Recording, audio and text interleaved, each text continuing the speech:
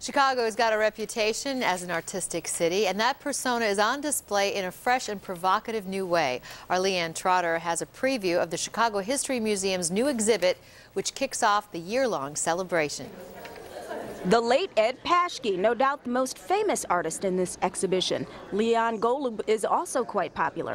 Both are from Chicago, and both help tell the story of the city's rich art history. There hasn't yet been a show that's taken the entire swath of Chicago art history and looked at it in a kind of unbroken way. It's called Big Picture, a new view of painting in Chicago, and features landscape and figurative paintings from the late 19th century realism to 20th century expressionism.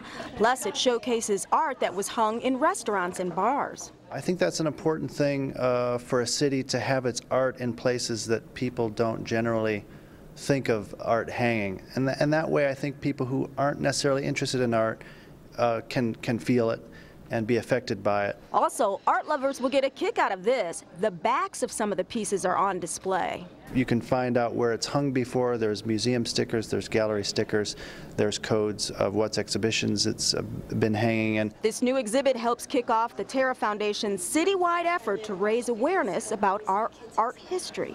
We've asked some prominent Chicagoans to take a closer look and to identify a work of art that really is one of their personal favorites, and to write about it from a very personal point of view. The hope is both residents and visitors alike will learn a little something about Chicago's art treasures. Leanne Trotter, NBC5 News.